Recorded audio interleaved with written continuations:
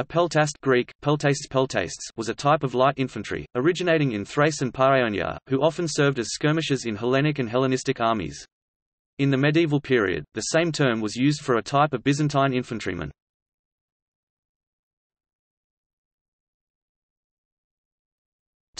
Description. Pelt shield. Peltasts carried a crescent-shaped wicker shield called a pelt, Latin, pelta, as their main protection, hence their name. According to Aristotle, the pelt was rimless and covered in goat or sheepskin. Some literary sources imply that the shield could be round, but in art it is usually shown as crescent-shaped. It also appears in Scythian art and may have been a common type in Central Europe. The shield could be carried with a central strap and a hand grip near the rim, or with just a central hand grip. It may also have had a carrying strap, or baldric, as Thracian peltasts slung their shields on their backs when evading the enemy. Weapons. Peltasts' weapons consisted of several javelins, which may have had straps to allow more force to be applied to a throw.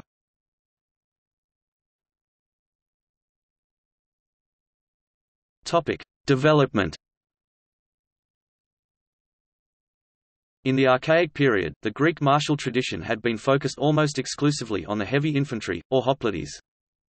The style of fighting used by peltasts originated in Thrace, and the first Greek peltasts were recruited from the Greek cities of the Thracian coast. They are generally depicted on vases and in other images as wearing the typical Thracian costume, which includes the distinctive Phrygian cap made of fox skin and with ear flaps. They also usually wear a patterned tunic, fawnskin boots and a long cloak, called a zyra, decorated with a bright, geometric pattern. However, many mercenary peltasts were probably recruited in Greece. Some vases have also been found showing hoplites, men wearing Corinthian helmets, greaves and cuirasses, holding hoplite spears, carrying pelts. Often, the mythical Amazons, women warriors, are shown with peltast equipment. Peltasts gradually became more important in Greek warfare, in particular during the Peloponnesian War.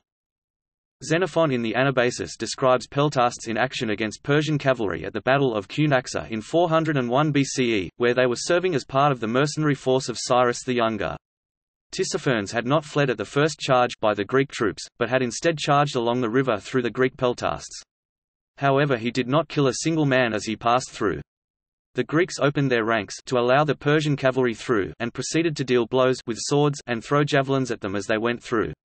Xenophon's description makes it clear that these peltasts were armed with swords, as well as javelins, but not with spears. When faced with a charge from the Persian cavalry, they opened their ranks and allowed the cavalry through while striking them with swords and hurling javelins at them. They became the main type of Greek mercenary infantry in the 4th century BCE. Their equipment was less expensive than that of traditional hoplites and would have been more readily available to poorer members of society. The Athenian general Iphicrates destroyed a Spartan phalanx in the Battle of Lechium in 390 BCE, using mostly peltasts. In the account of Diodorus Siculus, Iphicrates is credited with re-arming his men with long spears, perhaps in around 374 BCE. This reform may have produced a type of peltast, armed with a small shield, a sword, and a spear instead of javelins. Some authorities, such as J.G.P. Best, state that these later peltasts were not truly peltasts in the traditional sense, but lightly armored hoplites carrying the pelt shield in conjunction with longer spears. A combination that has been interpreted as a direct ancestor to the Macedonian phalanx. However, thrusting spears are included on some illustrations of peltasts before the time of Iphicrates, and some peltasts may have carried them as well as javelins rather than as a replacement for them. As no battle accounts actually describe peltasts using thrusting spears, it may be that they were sometimes carried by individuals by choice rather than as part of a policy or reform.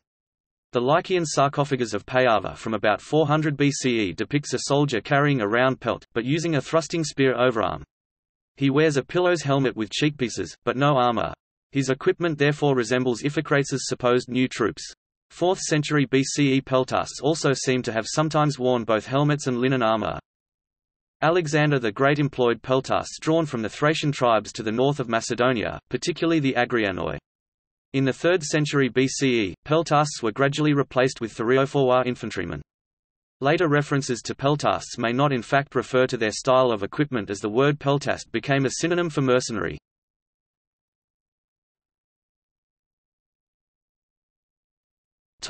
Anatolian peltasts. A tradition of fighting with javelins, light shield and sometimes a spear existed in Anatolia, and several contingents armed like this appeared in Xerxes I's army that invaded Greece in 480 BCE. For example, the Paphlagonians and Phrygians wore wicker helmets and native boots reaching halfway to the knee.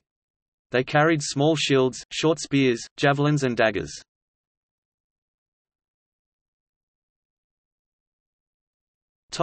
Peltasts in the Persian army. From the mid-5th century BCE onwards, Peltast soldiers began to appear in Greek depictions of Persian troops. They were equipped like Greek and Thracian Peltasts, but were dressed in typically Persian army uniforms. They often carried a light axe, known as a sagaris, as a sidearm. It has been suggested that these troops were known in Persian as takabara and their shields as taka. The Persians may have been influenced by Greek and Thracian Peltasts. Another alternative source of influence would have been the Anatolian hill tribes, such as the Corduene, Mysians or Pisidians. In Greek sources, these troops were either called Peltasts or Peltaphoroi, bearers of pelt.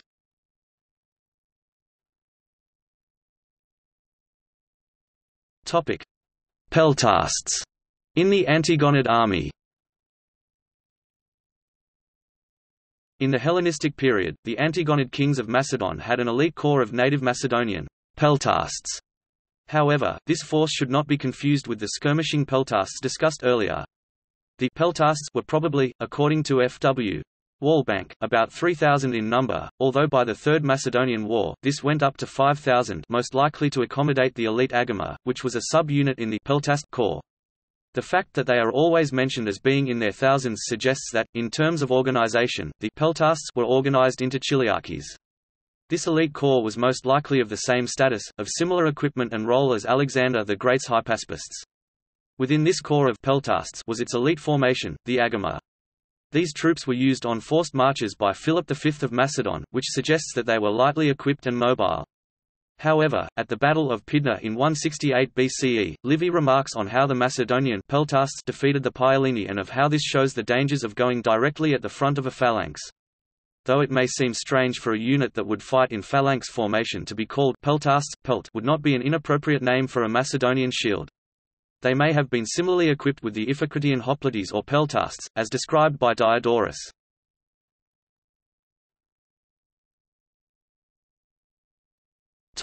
Deployment. Peltasts were usually deployed on the flanks of the phalanx, providing a link with any cavalry, or in rough or broken ground. For example, in the Hellenica, Xenophon writes when Dercyllidas learned this that a Persian army was nearby, he ordered his officers to form their men in line, 8 ranks deep the hoplite phalanx, as quickly as possible, and to station the Peltasts on either wing along with the cavalry. They could also operate in support of other light troops, such as archers and slingers.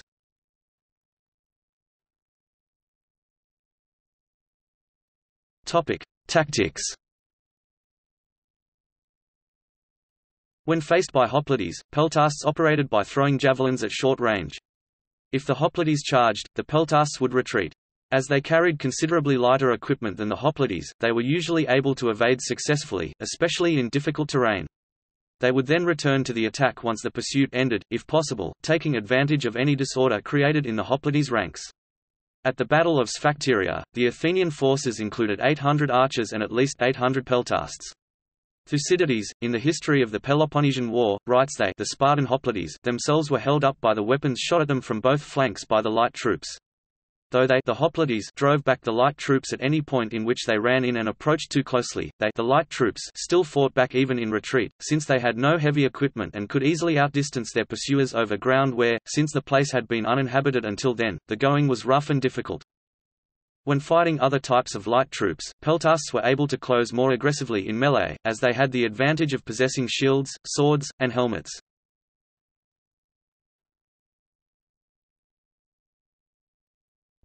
Medieval Byzantine Peltast. A type of infantryman called a Peltast Peltasts is described in the Strategikon, a 6th century AD military treatise associated with the early Byzantine Emperor Maurice. Peltasts were especially prominent in the Byzantine army of the Komnenian period in the late 11th and 12th centuries. Although the Peltasts of antiquity were light skirmish infantry armed with javelins, it is not safe to assume that the troops given this name in the Byzantine period were identical in function. Byzantine Peltasts were sometimes described as assault troops. Byzantine Peltasts appear to have been relatively lightly equipped soldiers capable of great battlefield mobility, who could skirmish but who were equally capable of close combat. Their arms may have included a shorter version of the Kontarian spear employed by contemporary Byzantine heavy infantry.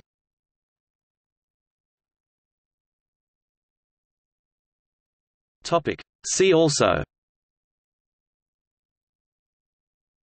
Phalanx formation, Ancient Macedonian military, Toxotai, Velites, Takabara.